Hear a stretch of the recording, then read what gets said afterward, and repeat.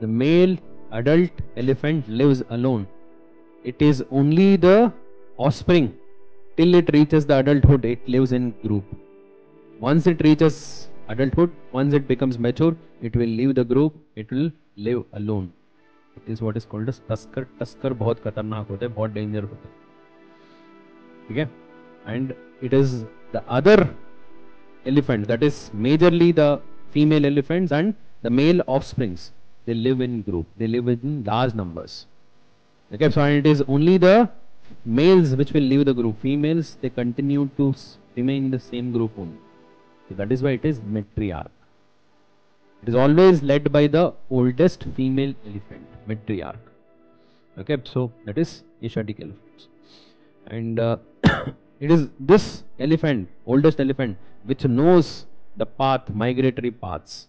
Okay, कहाँ पर कैसे किस सीजन में कहाँ पर खाना मिलेगा, कहाँ पर घास मिलेगा, कहाँ पर पानी मिलेगा,